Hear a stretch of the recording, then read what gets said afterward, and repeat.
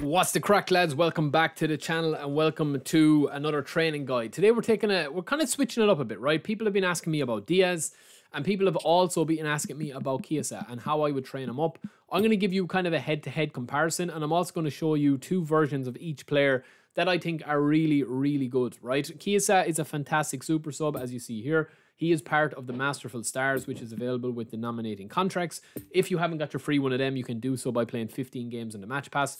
If you have the Value or Premium Match Pass, you will be able to unlock another 5-star as well. But they're both very similar players, right? If we take a look at the two of them here, they both have unwavering form. They both have very similar skills. Obviously, CHIESA does probably kind of shade it with the skills, I would say, because of super sub. He's kind of an off the bench type player. I don't know what I'd be starting CHIESA if he was my starting right midfielder or right winger. I think that, you know, you would need somebody good on the bench to come in as well. But he's got like bags of pace, bags of stamina, very good passing. DIAZ is more of a, as you see the comparison here between them, DIAZ is more of a traditional kind of outright winger, right? You've got the base speed and acceleration very similar. They've also got similar offensive awareness and ball control, dribbling, tight possession. Their stats are kind of in and around the same, right? Now, DIAZ does have more levels to go than CHIESA, which is, yeah, it's a slight concern, I suppose that CHIESA only has 20 levels. I think if he had 25, he would be the hands down one of the best picks in the 5-star free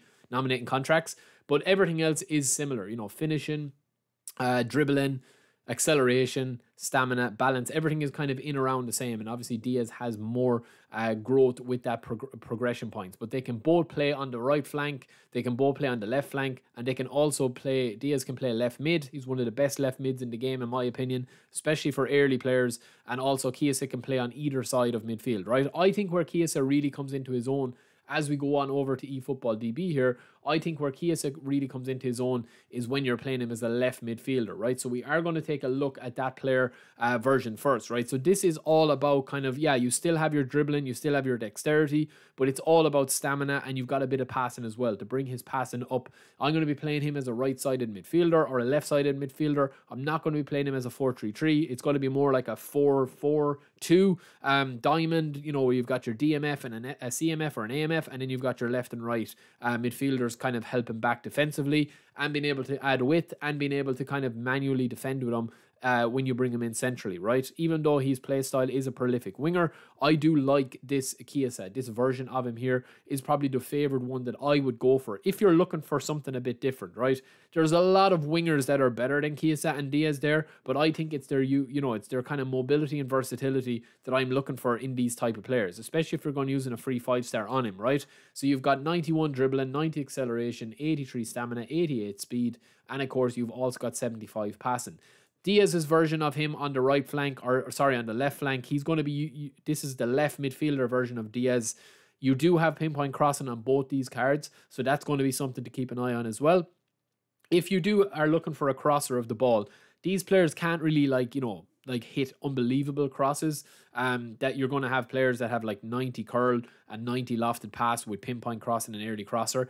These are kind of like a jack of all trades that you're still able to defend manually. You're able to position yourself manually to be able to cut in and shoot with the finishing. You're also able to pass the ball with these guys as well as having that blistering pace. You know, a lot of the left and right midfielders don't have blistering pace of 90 acceleration and 91 speed, and especially don't have 90 dribbling, unless you go for the upper guys of even somebody like Neymar that plays left mid, or if you play him in that advanced role. As a winger, it's going to be a different experience, right? So that it would be if you are playing possession, if you're playing out wide, if you're looking to be very solid and know exactly what you get out of your players.